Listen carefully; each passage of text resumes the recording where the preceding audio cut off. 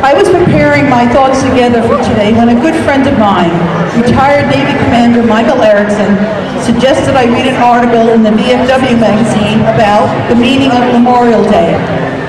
That article began with a quote from President Lincoln from his Gettysburg Address.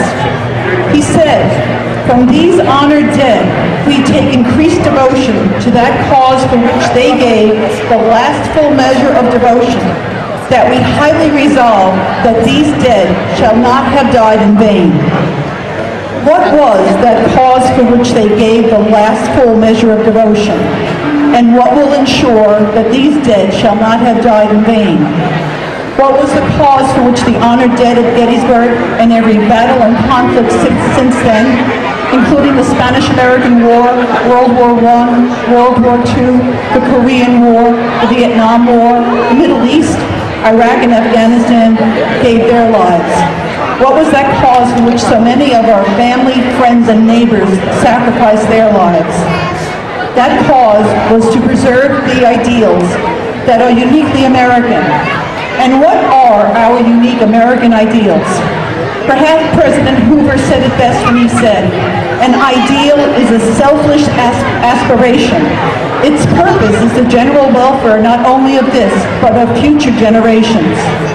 Those unique American ideals, they began with the Declaration of Independence declaring that all men are created equal and that we have the rights to life, liberty, and the pursuit of happiness. Those ideals have evolved into the American dream. It's knowing that you can rise from any beginning to be whatever you want to be in life according to your abilities and your achievements, and that you can achieve these goals by seeking opportunities and working hard.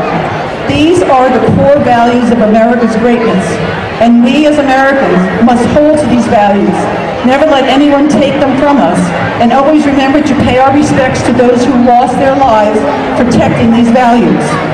And by doing this, we ensure that these dead shall not have died in vain. We don't do this by just setting aside one day a year as Memorial Day. We don't do this by having a moment of silence, just having a moment of silence after the Pledge of Allegiance. We do this by making sure that, in the words of President Reagan, we will preserve for our children this, the last best hope of man on earth. And preserving and protecting our great nation, a government of the people, by the people, and for the people, is how we pay tribute to those who have died protecting us. Thank you for coming this morning. God bless you all.